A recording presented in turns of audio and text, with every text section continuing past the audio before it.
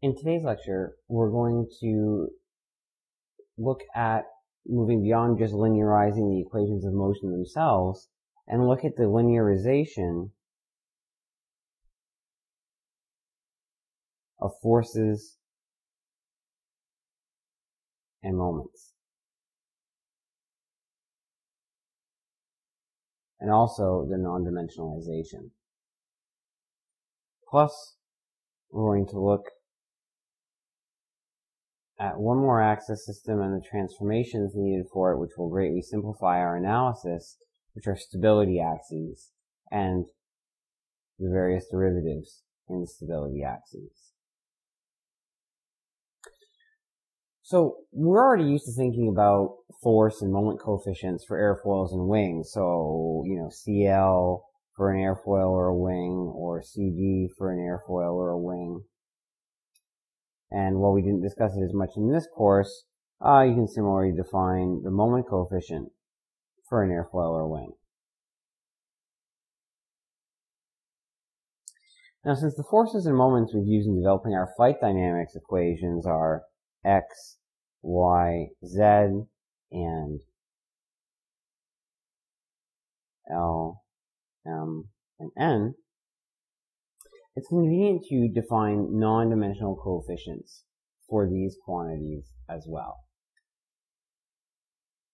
So, Cx will be defined as x divided by Qs, where S is our reference area, and Q is the dynamic pressure, which I'll talk about in a moment. Cy, y over Qs, Cz, z over Qs,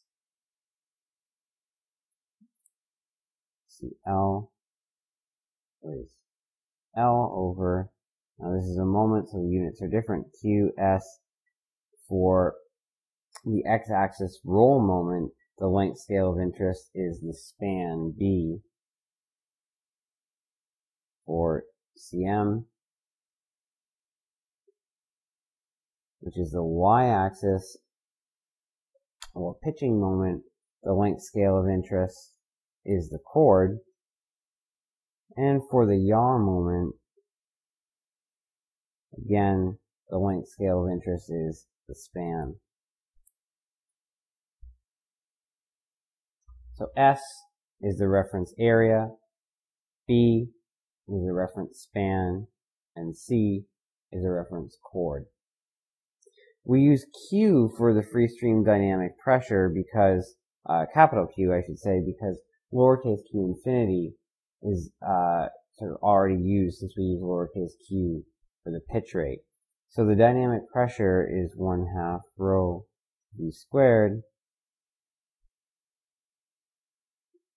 which is 1/2 rho u squared plus v squared plus w squared. So since we now have force and moment coefficients, we want to have non-dimensional versions of velocity, flow angle, and angular velocity perturbations as well. So we can start with the x velocity.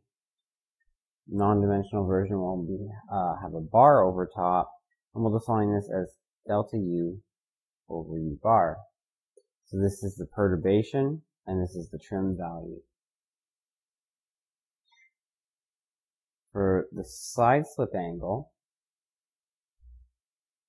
we're talking about the change in tan inverse of v over the square root of u squared plus w squared, which looks complicated, but for small angles, and remember we're considering only small perturbations, then tan inverse of x is just x. So delta beta is just delta v over the square root of u naught plus delta u squared plus delta w squared.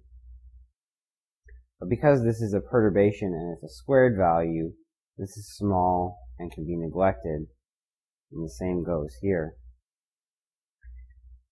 So we can get that delta beta is approximately just delta V over U naught. And similarly, we get that, well, delta alpha is technically delta of change in tan inverse W over U. We can approximate that as delta W over U naught.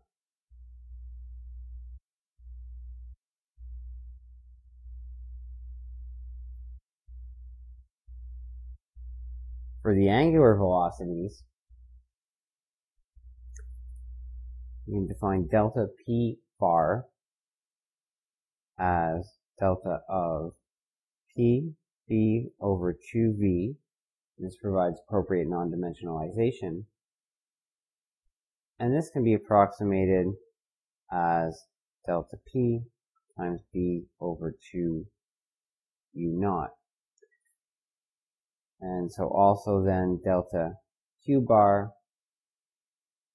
which is delta QC over 2V, is approximately just delta Q times C over 2 U naught. And finally, delta R bar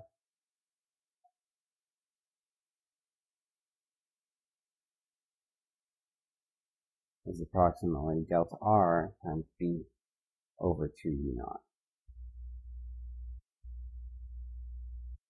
We also need the perturbation in dynamic pressure. So delta Q is the change in 1/2 rho U squared plus V squared plus W squared.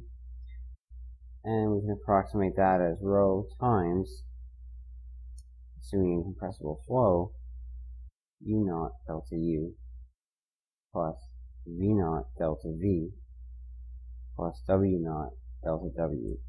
And that's just because taking the derivatives here, we would get 2U du, and the 2 and the 1/2 cancel.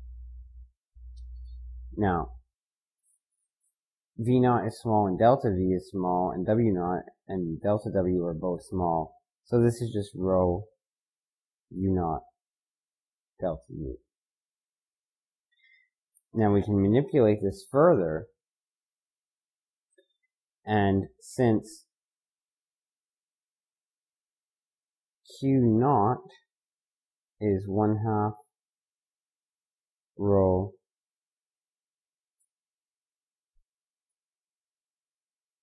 U naught squared, essentially, because delta V, or V naught and U naught will be 0 for a trim state, then we could say that delta Q is approximately 2Q delta U over U naught.